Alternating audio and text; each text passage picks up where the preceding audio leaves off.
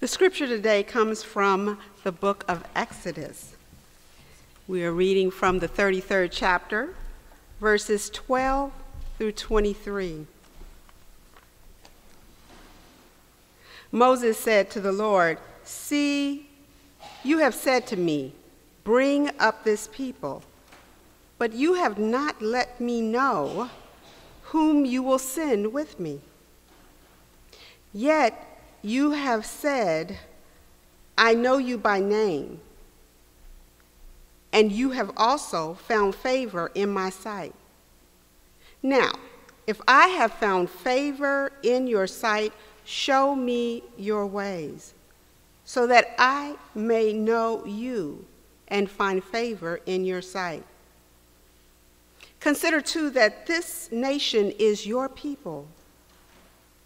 He said, "My presence will go with you, and I will give you rest." And he said to him, "If your presence will not go, do not carry us from here. For how shall it be known that I have found favor in your sight, I and your people, unless you go with us? In this way we shall be distinct, I and your people, from every people on the face of the earth." The Lord said to Moses, "I will do the very thing that you have asked, for you have found favor in my sight, and I know you by name." Moses said, "Show me your glory, I pray." And he said, "I will make all my goodness pass before you, and will proclaim before you the name, the Lord's, and I will be gracious to whom all I will be gracious, and will show mercy on whom I will show mercy. But," he said, "you cannot see my face, for no one shall see and live." And the Lord continued, "See, there is a place by me where you shall stand on the rock. And while my glory passes by, I will put you in a cleft of the rock, and I will cover you with my hand until I have passed by.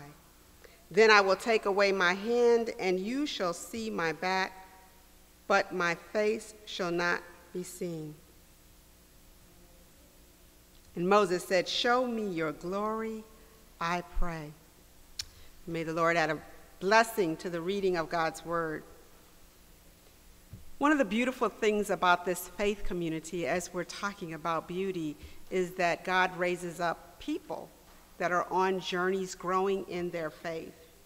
And we have one who will come before us today who's on a journey toward ordination. So one of the gifts of his journey is he gets to share a sermon with us. I pray that you all receive him and receive this message. We welcome at this time Minister Wei-Jen.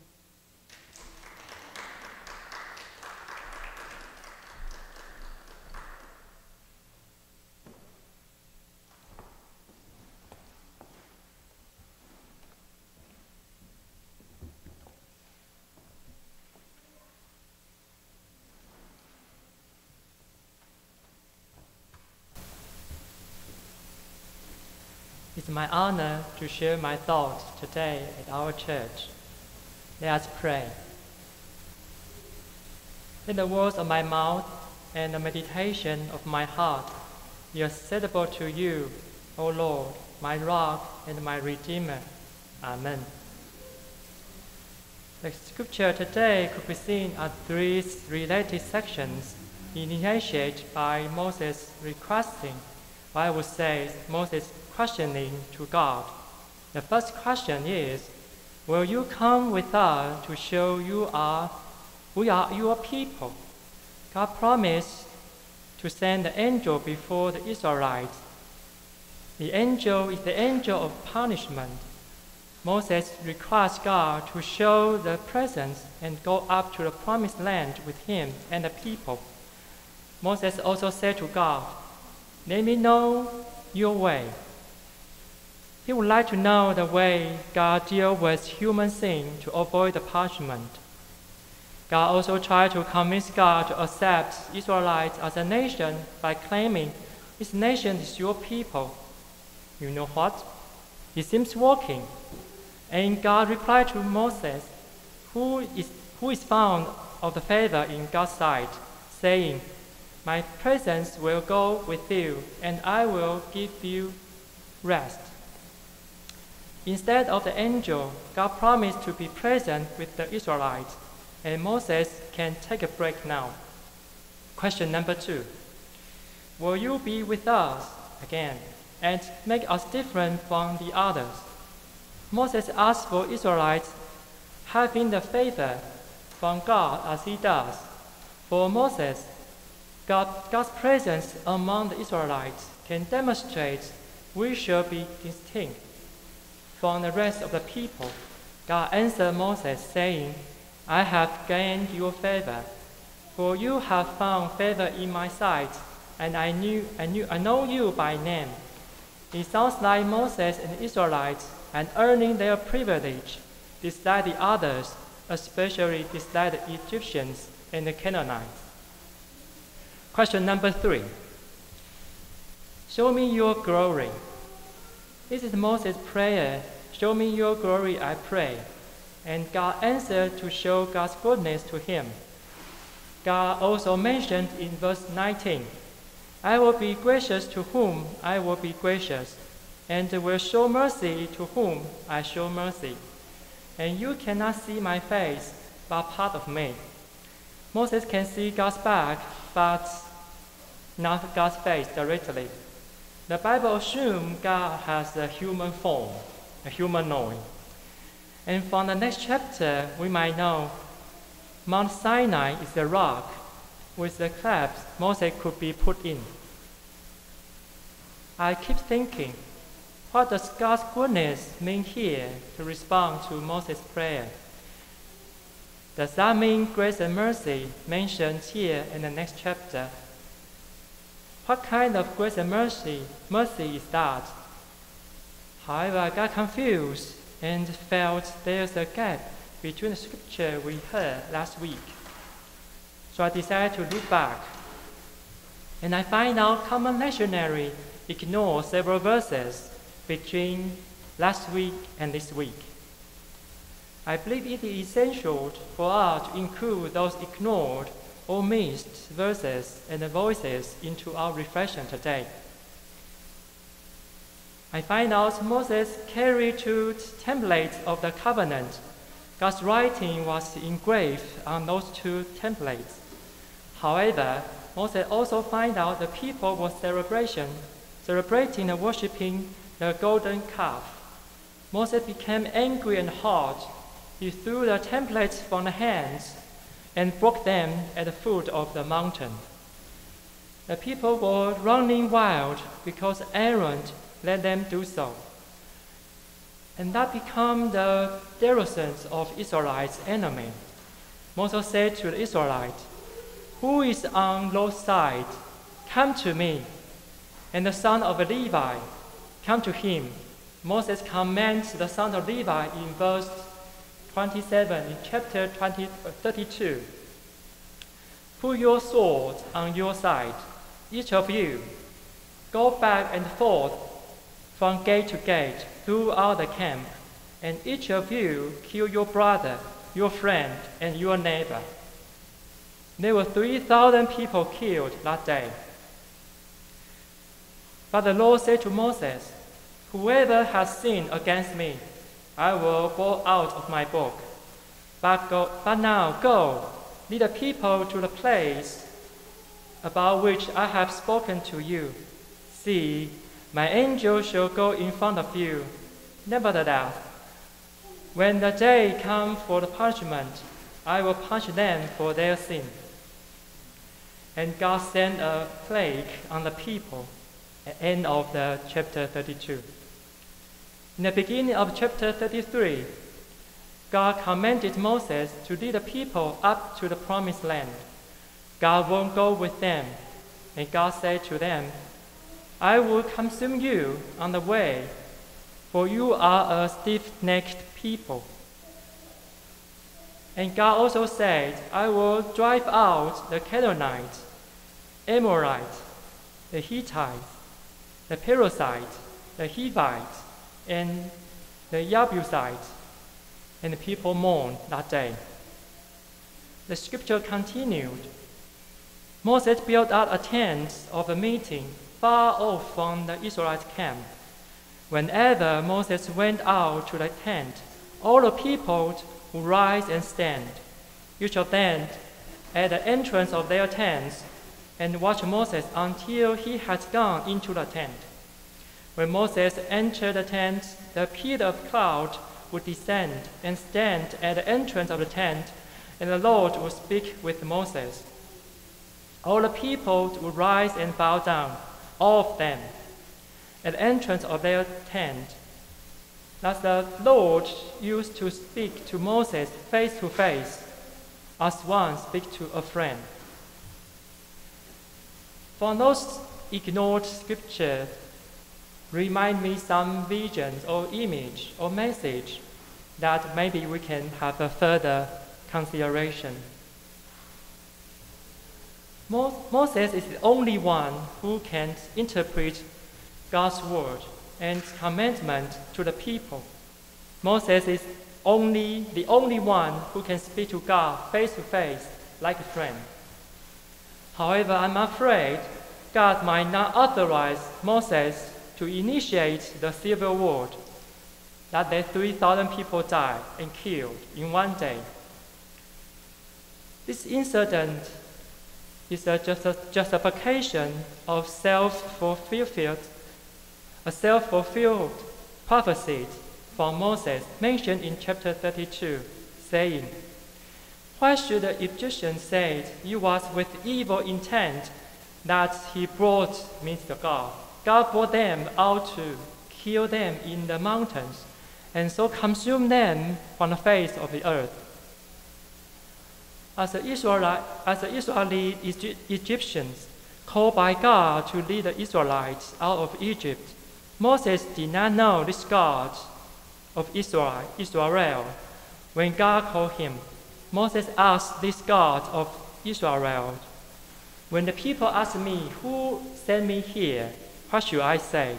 'Who are you?' God answered Moses, 'I am who I am.' You tell them, or you should say, 'I am the one, I am who I am going to be.'" The troublesome 10 verses of the 10 Commandments mentioned in chapter 23, God spoke all those verses as following: "I am the Lord your God, who brought you out of the land of Egypt, out of the house of slavery. You shall have no other gods before me. You should not make yourself an idol, whether in the form of anything that is in heaven above, or that on the earth beneath, or that is in the water under the earth. You should not bow down to them or worship them, or I, the Lord your God, am a jealous God, punishing children from the iniquities of the parents, to the third and the fourth generation of those who have rejected me, but showing the steadfast love to the 1,000th generation of those who love me and keep my commandment. For me, the Israelite God does not allow any exceptions and be afraid to be known to the people in a particular image or vision. However, we are now in an interfaith context, especially our church is a member of the Kenwood and Hyde Interfaith Council. I'm afraid this kind of God image would not be welcome. And the promised land is a property of God, Yahweh, Elohim, given to the Israelites. God has said so, and the rest of the people who live on the land need to live. We have heard from the news how East Turkestan and Tibetan people are treated by the Chinese government, and how Rohingya people are treated by the Myanmar government nowadays. We also know the story of the First Nations, the Native people in Canada, the stolen generation and stolen children in Australia. is a genocide, is a crime against humanity. The God of Israel is doing the same crime against humanity. God did want to go with Israelites because the similarity between the Israelites and Canaanites made God of Israel not able to tell the differences. So the God do not want to go with them. God might kill them all. We still remember there are 10 plagues in total in Egypt, mentioned in Exodus. God killed the firstborn in Egypt in the final plague, except those who left a mark on their door. So for me, the narrative today has 3 roles and 3 characters within that. There's a racist divine, the God of Israel, who is fond of genocide and giving punishment if anyone dare not to express their fear and obedience. God said to Moses and proclaimed God's name, I will be gracious to whom I will be gracious, and will show mercy to whom I will show mercy. Whoever has sinned against me, I will blot out my book. Second, is a privileged leader, Moses, who is the father of God's side, who commanded the son of the Levi to kill 3,000 people among themselves.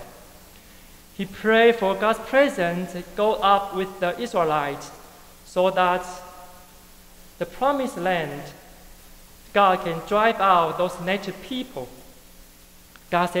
Moses said to God, we shall be distinct, I and your people, from every people on the face of the earth. The third, a group of people, the Israeli Egyptians, who are afraid of the jealous God of Israel, and the cold-blooded leader Moses. It was a group of people struggling for their identity and survival. Their lives was in danger. They are forced to assimilate to a nation to come, to worship a divine they could not choose freely and give up their past and heritage. They were forced to displace and got involved in the genocide. They have nothing to say. They are silent in the whole scripture mentioned today. That reminds me of one thing. Several days ago is an interesting day, so-called interesting. Last Monday, traditionally people call it Columbus Day. I read from Wikipedia. Columbus Day is the national holiday in many countries of America, and elsewhere, which officially celebrates the anniversary of Christopher Columbus' arrival in America on October 12, 1492. However, right now more and more people call it Indigenous Peoples' Day. I also read the proclamations from the White House and the news from different channels about this day. According to USA Today, a news channel, an article titled, Trump accused radical activists of trying to undermine Explorer's legacy in holiday proclamations, summarized the leader of the United States. He said, sadly, in recent years, radical activists have sought out to undermine Christopher Columbus' legacy. Those extremists seek to replace discussions of his vast contributions with the talk of failings, his discoveries with a lot of effort and achievement with the transgressions. Advocates for Native Americans have sought to change the federal holiday to Indigenous Peoples' Day arguing that celebrating Columbus ignored the explorers' widespread use of slavery and genocide against indigenous populations during the exhibitions of Americas. In the U.S., the discovery doctrine, or the doctrine of discovery, is a series of decisions expounded by the United States Supreme Court, which might also be supported by Christian doctrines and theology, depending on their understanding of the Bible, such as the Scripture today.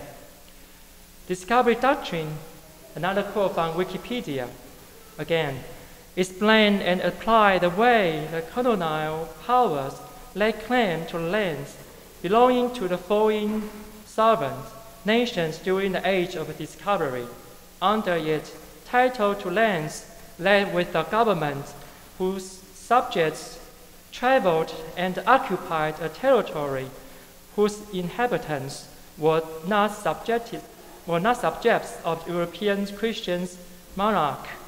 The doctrine has been primarily used to support the decisions invalidating or ignoring Aboriginal possessions of the land in favor of modern colonial imperial governments. I realized that President Trump might be right because he stands with the Supreme Court.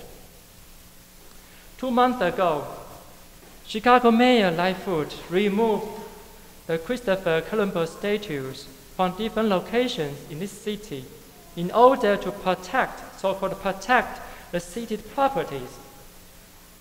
The Black Lives Matter movement was hot at that time, not only in Chicago, but also in this country and worldwide. However, I also read an article from Chicago Sun-Times titled, "Defiant, Proud Italian Americans Celebrate Columbus Day." I quote from this article. Those Italian Americans sang Italian love songs. They wore red, white, and green face masks. And though their hero has been temporarily banished, they were defiant. One of the people said, "We are keeping it positive, but that does not mean we are giving in. You may take our statue, but you will neither destroy our faith or harm our spirit." A short while later, a clan of the Putty-Bug broke out among a gathering of several hundred clusters around a park there. Around the statue should be there, but right now it's empty. Sadly, do you hear anything from the silent Native Americans? We can hardly remember their name who lived in Chicago before. Ironically, Chicago is a name from the indigenous people, from their term, their daily language. So what is the glory that we should pray for our society today? Will that be a prayer for another superpower who can decide right or wrong and give the punishment randomly? Will that be a prayer for another genocide? Will that be a prayer for another dictator, a sole interpreter of the divine who can behave in the name of the Almighty God? Will that be a prayer for another privilege and asking for the favor in God's sight? Someone might suggest something like this. God in the Old Testament is a very brutal, crucial God. So we Christians prefer the God in the New Testament, especially Jesus, the Son of God. Theologian has informed us and tried to remind us Moses and Jesus have many things in common in the Bible. The person who can talk to God directly represents God's presence. Stay away from the people sometimes for 40 days.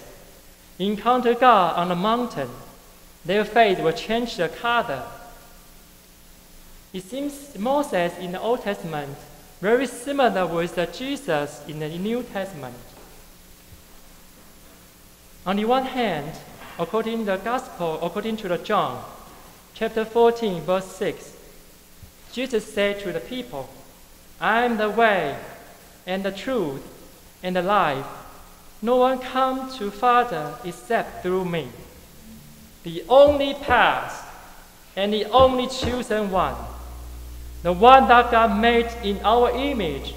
Early Jesus followers encounter this God's image, talk to each other face to face like a friend, eat and drink together, and they testified in New Testament.